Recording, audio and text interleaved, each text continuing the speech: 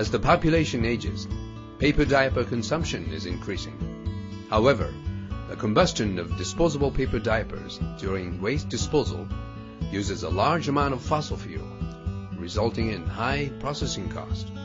The SFD, Super Faith Disposer System from Super Faith, can be used to process paper diapers from healthcare facilities and the like, simply by feeding polyethylene bags full of diapers into the system. In this system, fecal matter is fermented by aerobic bacteria. The moisture content of the absorbent material of diapers is evaporated, and pathogens are destroyed by heat treatment.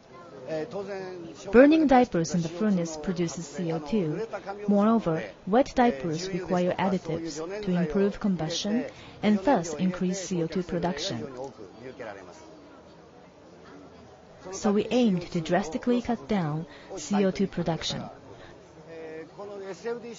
The Super Faith Disposer System is an innovative fuel system using recycled diapers, reducing CO2 and making alternative fuel energy. The material output, after cooling, weighs less than 1/3 that before intake, having been converted into recycled fuel with heat content of 5,000 kilocalories per kilogram.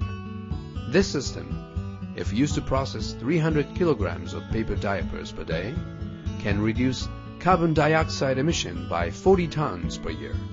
Aki Tsukioka, DigInfo News.